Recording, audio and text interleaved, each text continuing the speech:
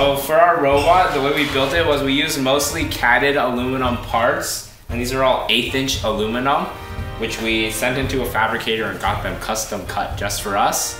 And then it's driven by 4 mechanism wheels using 4 40-to-1 motors driven 1-to-1 using chains. So during autonomous, we first drop down this jewel arm, which has a color sensor at the end of it, and we can knock off the correct color jewel, and then we drive over to the crypto box and place the glyph in the correct column. Okay, so for our dual chopstick glyph, which is basically our glyph lift, we use 2 main pieces of aluminum, which we catted and cut, and then basically we have it attached to a linear slide right here, which is driven by 2 20-to-1 motors.